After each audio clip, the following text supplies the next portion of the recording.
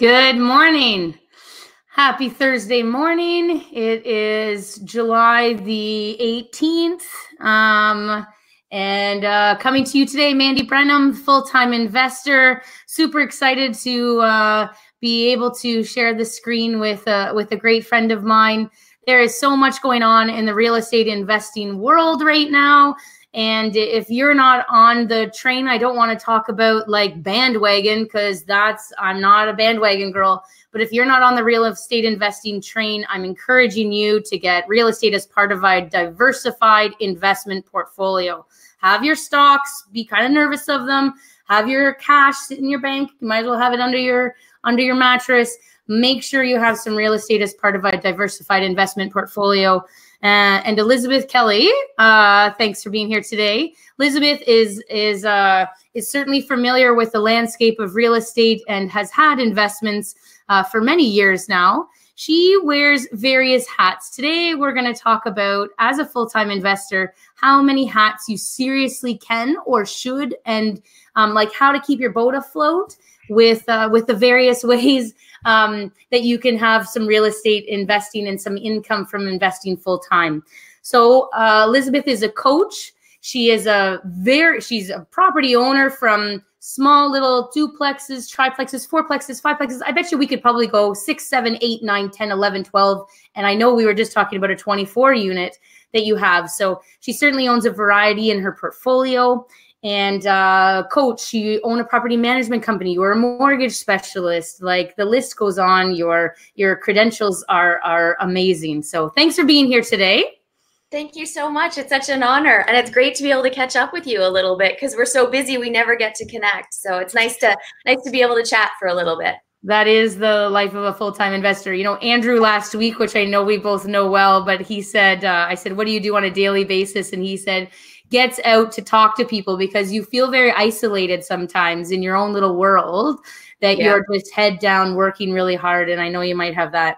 I want to start out. I want you to share your journey. I want you to just we don't even have enough time on our show to be able to go over all of your history and your background. But I really want people to have an idea of where you come from, what you've done, why you're here where you are right now today.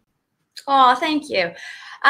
So my background, I was raised, traditional family. My dad was an accountant. My mom had a couple of part-time jobs, and it was very much like, get a good education, find a good job, stay there for 35 years, then, hope that your pension's big enough and retire, and that's it, you're done. And it was very cookie cutter. That was my parents' goal. That was what they anticipated for me. So, I went to university, got a degree in kinesiology. My husband, Emmett, says I have a degree in gym. And like many people with degrees in kinesiology use exactly zero of it now. I worked in not-for-profit for I guess about 10 years. I was an event coordinator and a fundraiser. And then I switched over and I worked in insurance for a couple of years. And I had my home, auto, and life insurance license. Okay. And then from there, somewhere in the middle there, when I was still in not-for-profit, I met my husband, Emmett. And he very much wanted to do real estate. So he already had 1 or 2 properties with his best friend, and we started looking and buying properties with the 2 of us. And then and then he attended the 2-hour Rich Dad Poor Dad or Elite Legacy seminar, and that was it. Next thing I knew, we were sitting in a classroom for 3 days, and then there is the big okay, you have to make a choice now. Do you go in one direction where you say no to the education, or do you go in another direction and you say yes? And it's a big investment. So my husband's a professional engineer. And we both looked at it. We looked at how much we spent in our university educations. We looked at where we were and where we wanted to be. And to us, it just made sense to really invest in our education. So we spent a year taking classes. We did a couple of mentorships. We really focused on our network. And the very first deal that we did after we took our classes and after we educated ourselves, we saved, the amount of money we saved more than paid for our classes. So for us, it was, we were doing the right thing. We were investing in real estate. We were doing it the wrong way. We're buying single family homes. We were buying condos. And then, our condo, we had 6 units in one building and we got hit with a special assessment. So all of a sudden our positive cash flow on 6 of our units evaporated overnight and we had zero control over that. So we learned a lot of really hard lessons. But the education piece for us was absolutely key. And in return, there were a lot of people who helped us along the way. And I think that's what's kind of pushed me. I could just be a full-time real estate investor and do only that, but I don't get the sense of reward from it that you do when you give back to the community that's given you freedom. Within 6 months of our courses, I had left my job. My husband left his a few hours later. No, not that fast. A few years later. And we were both now full-time in the business. Our property management company, we have 12 employees. We have a fantastic team around us. And, as much as real estate investors, we try and struggle to control everything. The reality is, if you don't surround yourself with amazing people, then your scalability is very limited.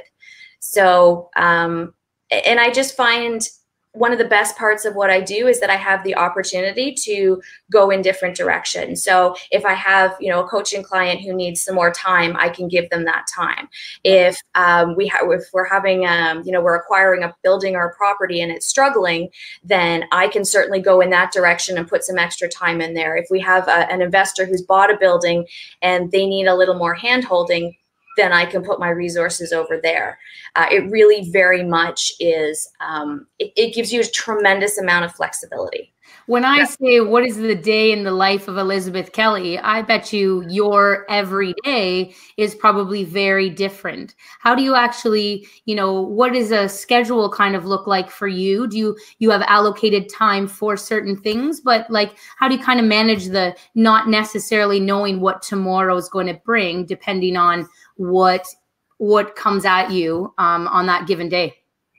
Yeah, it can be really challenging. I think a lot of people aren't prepared for the amount of literally firefighting that you do. You are literally, okay, there's a problem, I need to go here. There's a situation, I need to go here.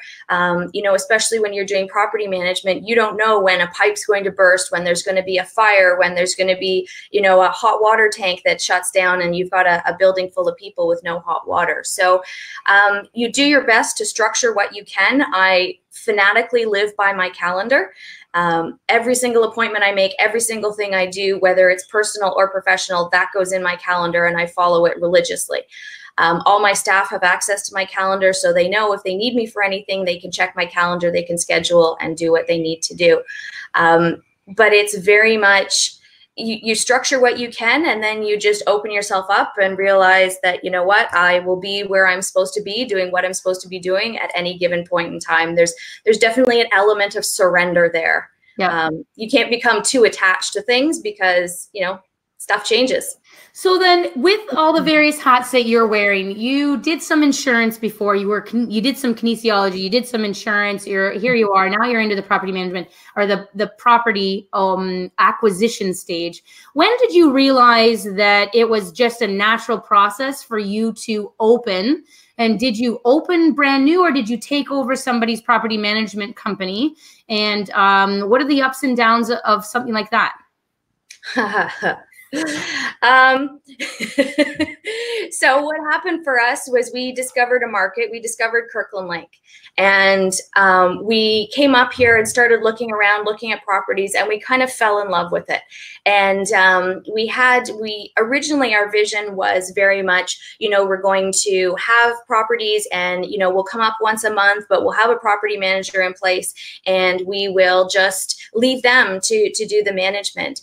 And what we very quickly discovered was that our idea of how we wanted our tenants managed, how we wanted them screened, who we wanted to have in our buildings, and how we wanted things done was very different than what some other, the way other people approached it. And, you need variety in life, because it's what keeps things interesting. But we kind of got to the point where we went, you know what, we really want to do this ourselves. So rather than hiring a property management company, we actually just we opened our own management company, and we started hiring our own staff.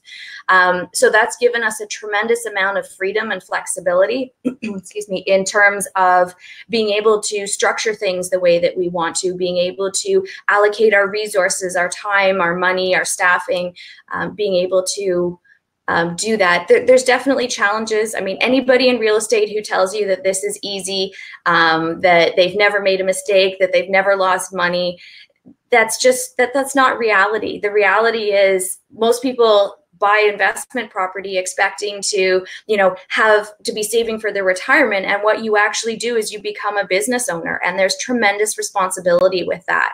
I mean, you can shift some of that responsibility to your property manager, but you still need to know, what is the Residential Tenancy Act in your province saying? What rules govern you from a CRA perspective? Like, there's so much that you should know. It's not just, I'm going to buy an investment property and get positive cash flow.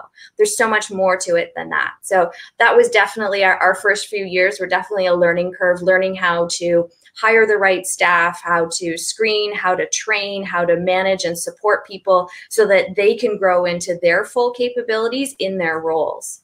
That's I think what a lot of people don't anticipate is now you're a business owner. Now you run a business, you have HST remittances, you've got accounting at the yin yang. Like, we can generate paper better than an insurance company, I'm telling you. Payroll and like WSIB and, and you're going to the landlord tenant board, the Tenancy Act, you're a paralegal, you're in everything. Absolutely. Yeah. And you've taken that and what pitfalls people can go through. Even just quickly, you have talked about lawsuits. You've talked about physical abuse potentially from tenants. You've talked about fires in units, major vacancies, boiler breakdowns in major buildings. How do you honestly come out on the other side? Like, those are things that honestly, that would be like emergency break, I'm out of here. Like, thanks so much. I'll go back to my 9 to 5. So you've got catastrophes that are going on and you are like, yeah, this is me. This is a day in the life of. What are some of the ways that you're able to get over those? It's funny that you say that. So I don't like to ever pretend that I'm not human, because there are days where I get up and I'm like, what am I doing? Like, I want to go back to bed. I want to pull the covers over my head. Like, I've had enough of this. Yep. But I don't talk about this a lot, but I wouldn't be who I am if I hadn't had the experiences that I've had. When I grew up, I was very much, I was kind of, naive, sheltered. I guess maybe I was lacking confidence. And what I've been able to do over the last few years in terms of running the business, building the team, it's tremendous. I sit and I look back and I'm like, I can't believe I did this. I don't remember parts of it. There are times where, you have a major building that's had a fire and you have to, help, numerous tenants find new housing and accommodations for the night and make sure everybody's comfortable and looked after. But you really this field, I think, is an opportunity where you can become everything that you are supposed to be. And that's, I think, one of the most rewarding things. And I think that's part of why, and I think you too, we want to give back. We're not coaching because we have free time available and because, it's that or sit on the beach and drink daiquiris. We're coaching because we know that we wouldn't have gotten to where we are without our network, without our support. My business partner, Michelle, she's talked me off a ledge a few times. I call her and I'm literally losing my mind. I'm like, I can't believe blah, blah, blah. And, she's my default go-to, my like, take a breath, calm down, you can get through this. You've gotten through so much worse. And, the network, the people that you build around you really really helps you. You know, when I was really struggling, you and our good friend Debbie, you guys literally dropped what you were doing and gave me some of your time. And I will never, ever forget that, because just having you guys up here in Kirkland Lake with me for a few days absolutely recharged me, rejuvenated me, and got me back on track. And I'm forever grateful to you guys for that. Well, it was awesome. I'm really glad that we came. I remember just coming up there and like jaw dropped. Like, if I thought I had a lot on my plate, and then you see somebody else who, in my world, the plate is heaping, and you're just like, hey, would you like to go? And I was like, oh my gosh, like, this girl's normal, and she's dealing with all of this stuff, right? Really, kudos to you for being able to handle it. But I do believe that that's where it's come from. Why I talk to people and go say something about Elizabeth Kelly, and they're like, oh yeah, she was a coach of ours. Oh yeah, we've attended seminars of hers. And you have taken all of this, and some people can just hold it inside and think I'm the only one dealing with these problems. And instead, you've turned it around and you're like, coaching moment here. This is what's going to be able to walk a coaching client or a mentor or a mentee. So I say you are the mentor. So how did it transition from you're the student, you're learning, you're going through all these processes, and when did you realize that you were ready to turn it over and be the coach in the process? It's hard to say, because I was a trainer for a long time. Before I ever, and what it just sort of, I guess it just kind of turned into, you know, attending networking events and spending time with people, and then them asking, you know, do you have time you can give me outside of that? Really what it comes down to is wanting to help people. And, you know, I am very grateful for the opportunity that Elite Legacy gives me to be a trainer and to be able to work with new investors, people who are starting out, because it's so much less expensive to learn from other people's mistakes than it is to make your own. So the opportunity to, you know, be a trainer and to share with people, these are some of the challenges. And I'm not one of those people who kind of sugarcoats it. Like, you want to see, you know, one of my rent to owns that the tenants abandoned and left with the worst flea infestation the exterminator had ever seen in his 35 years in business. Like, I'll show you pictures of that. The difference for me with real estate versus any other form of investment is the opportunity to put in some sweat equity and tangibly affect the value of your property. You know, you can't look at stocks and say, okay, well, if I put in, you know, some evenings, some weekends, if I hire some contractors, you know, I can increase the value of my stocks. You can't do that. You don't have the opportunity to sit down with the person managing your funds and say, do I know you? Do I trust you? I'm giving you my retirement savings. And what are you going to do with that? How are you going to make decisions? Do you see who I am as a person and what I'm trying to accomplish? It's that way for us in real estate, very much. You know, you do the same thing. When someone comes to you and says, I want a JV with you, you take that as a very personal responsibility. I'm sure there are times, especially when you were starting out, where you were thinking in your head, you know, lying awake at night going, somebody is trusting me with their retirement savings. I need to do right by this person. And that's what I love about real estate, is the opportunity to choose the people you work with, to choose where you invest your money. And the difference between making good decisions and bad decisions, 9 times out of 10, is nothing but education. Yes. That's all it is. It's educating yourself. And when we started doing real estate 15 years ago, the supports were not there. Like, this type of a show did not exist. There was one show on Rogers back in the day. You know, all the podcasts and all the resources that are available to us on a free basis. I mean, when I started doing real estate, we were still faxing offers back and forth. Like, that's how old I am, Mandy. We were faxing offers back in the good old days. That's not old. That's not old. I just remember the first offer, which was our primary house that we bought. Larry like negotiated to the $1,000. And I think the guy offered us like 99,000, and Larry went 97, and the guy went like 99 or 98.5, and like, it was ridiculous back and forth and what the offer looked like. Mm-hmm. And now I'm just like, well, I really want to give them a clean offer, and did you sign or you DocuSign, and you don't even whatever you.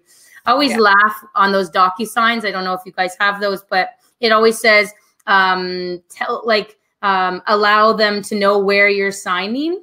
Like there's a location, let the location be known where you're signing. Yeah. And I'm just like in the car driving some random spot. One time I signed and I'm in a canoe and like probably nowhere. I'm sure the people get this and be like, is she ever in an office? Is she ever like, and you're like, no, that's not what my day looks like. That's not where I buy houses. I'm always wherever it is, all over the place, different countries. You're signing offers, signing amendments and stuff. It's really come a long way. But you know what? Interestingly enough, there's been a couple things that I've like some things just hit hard home to me. And Stefan Aarnio and Grant Cardone both recently have been saying like, you have too many mentors, you have too many coaches, because there's too many people that just want to be coaches and mentors. And you're like, wait a minute here. We are full-time investors first. We have these massive portfolios and still growing or changing. And we're in the moment. This is what we're doing, getting our hands dirty in the moment. And then on the side, not on the side as in it's secondary, but we are teaching in the moment from the trenches, sharing current situations with our students to be able to say, like, this is how you finance a property, not in 2010 when we were buying a portfolio. This is how you buy a property. This is how you finance a property in 2019 right now. And that's what I really like. Again, Andrew Brennan, you know, he was a mentor of mine. And at first I said, oh, I think I want to be a coach. This was like way back. I had like 5 properties or something. He looked at me and he was like, you can't be a coach. You don't even have enough experience yet. So 2 years go by, my portfolio's grown. And Andrew says, hey now, or I made a comment. He's like, so are you coaching people yet? And I was like, oh, do I qualify now? So you certainly have earned every stripe that you have.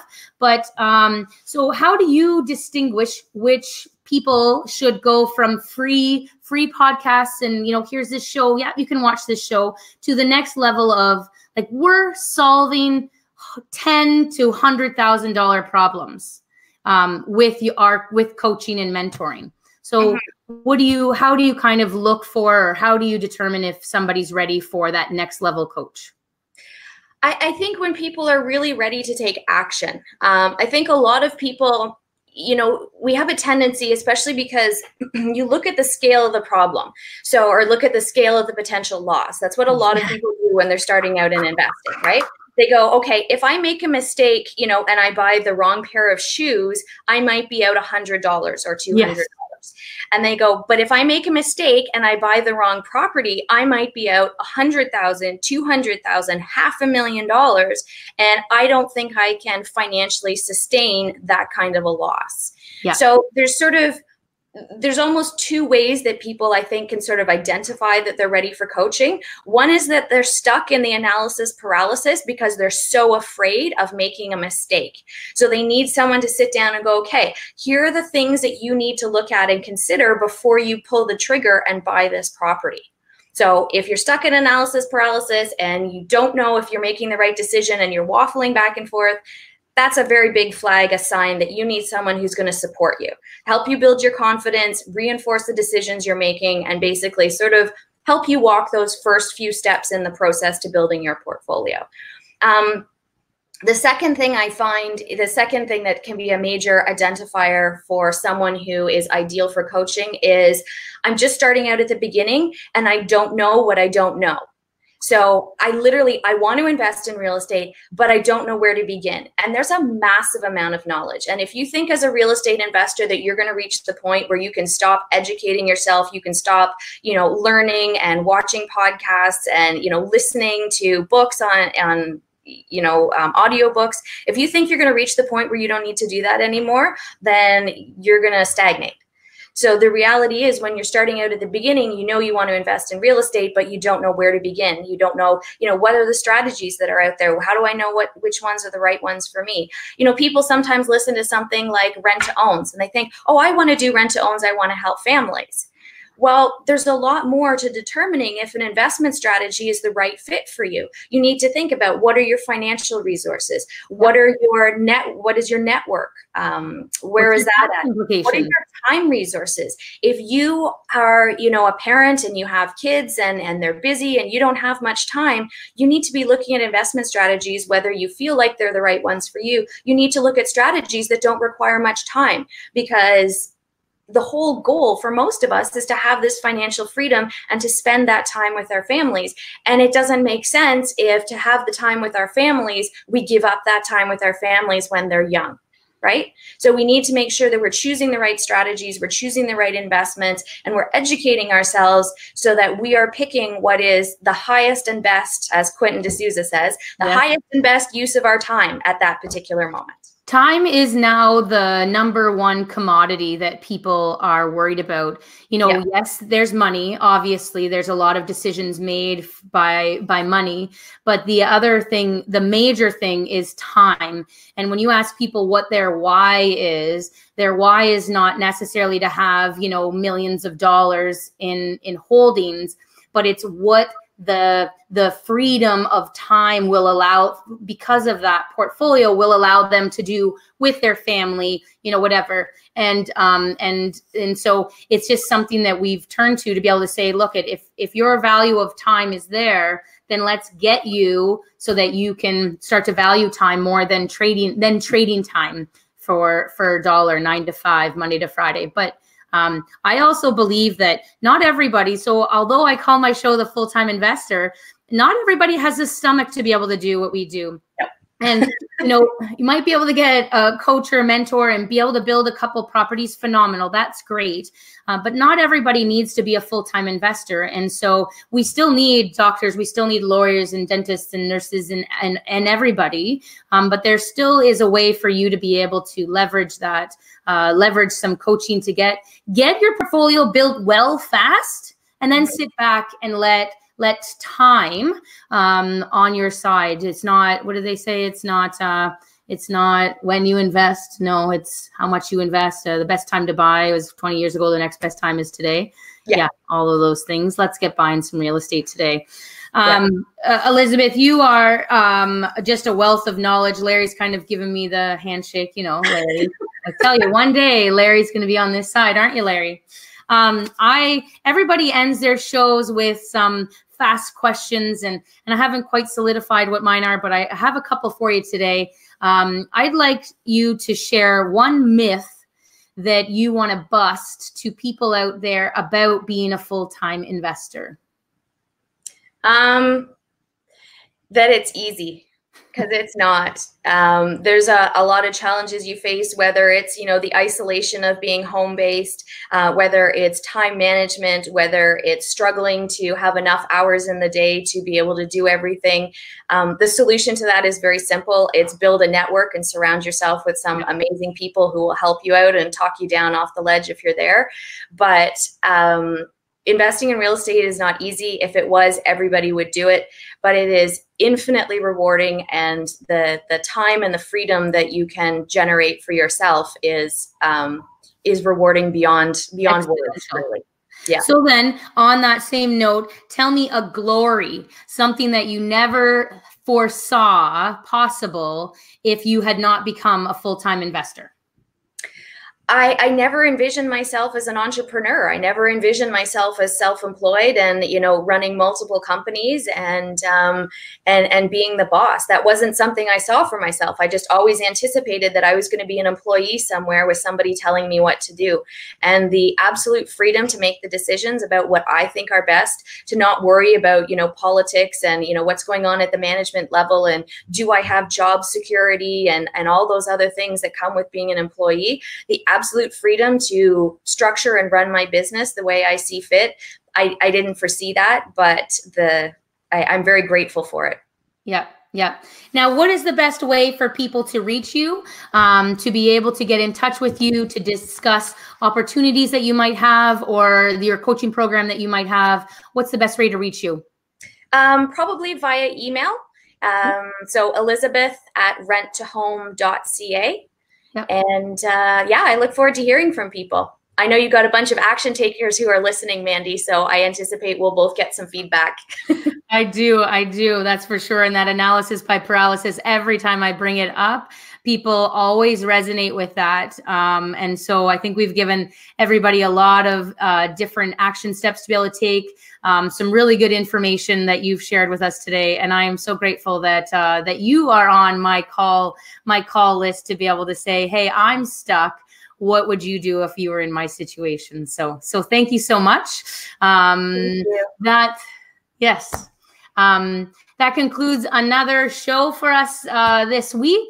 I'm Mandy Brenham. There we are there, solutions driven. I am solutions driven. Don't come to me with a problem that you don't want an answer to, because that's not how I like to leave people. If you're looking for a solution, that's what I seek out there. Sometimes not all solutions are easy. They're not. They seriously aren't. But if you're willing to put in the hard work and get some education, then there are certainly some results out there for you. So until next week, thank you, everybody. Mandy Brenham signing off, the Full-Time Investor.